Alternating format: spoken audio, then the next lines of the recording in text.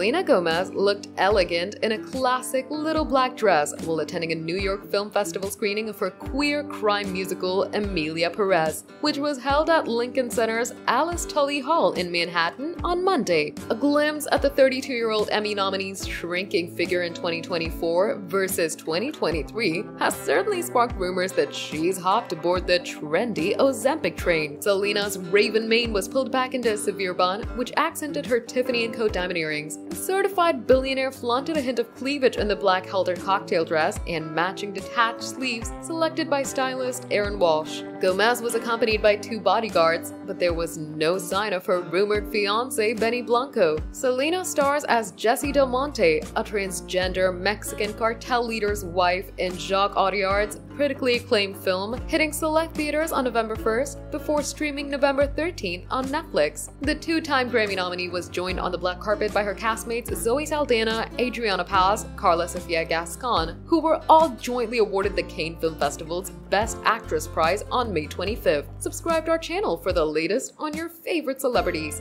Like, comment, and share, and don't forget to press the bell icon for notifications.